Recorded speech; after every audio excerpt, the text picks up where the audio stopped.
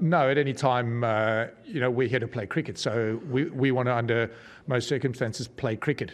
There wasn't a case of us wanting to stop. We just wanted to have some clarity on the safety of a player. You could clearly see that two fast bowlers, fast bowling is a very high intensity activity, and you could clearly see that two guys were struggling to perform that activity. When it becomes unsafe, I think that's where the conversation started, because, as I say, the safety of the players is of paramount importance.